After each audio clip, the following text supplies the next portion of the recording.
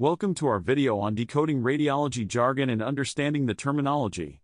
Radiology is a specialized field that uses imaging techniques to diagnose and treat diseases. It can be challenging for patients to understand the language used by radiologists and technicians. So, let's break it down to make it easier for everyone. First up, let's talk about a common term you'll hear: X-ray.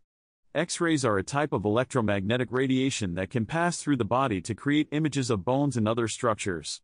They are often used to detect fractures, lung infections, or swallowed objects. Next, we have MRI, which stands for magnetic resonance imaging. MRI uses a powerful magnet and radio waves to generate detailed images of the body's internal structures. It's especially useful for examining the brain, spine, and joints. Moving on, we have CT scan or computed tomography. This imaging technique uses a series of X-rays taken from different angles to create cross-sectional images of the body.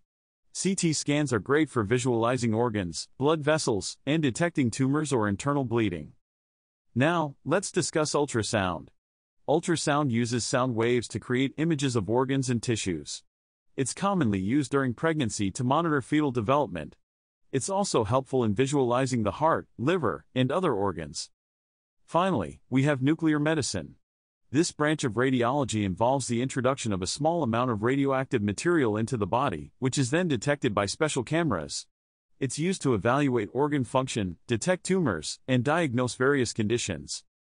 Understanding these main radiology terms will help you communicate better with your healthcare provider and understand your medical reports. Remember, knowledge is power when it comes to your health. Thanks for watching, and we hope you found this video helpful. Don't forget to subscribe to our channel for more informative content. Stay healthy.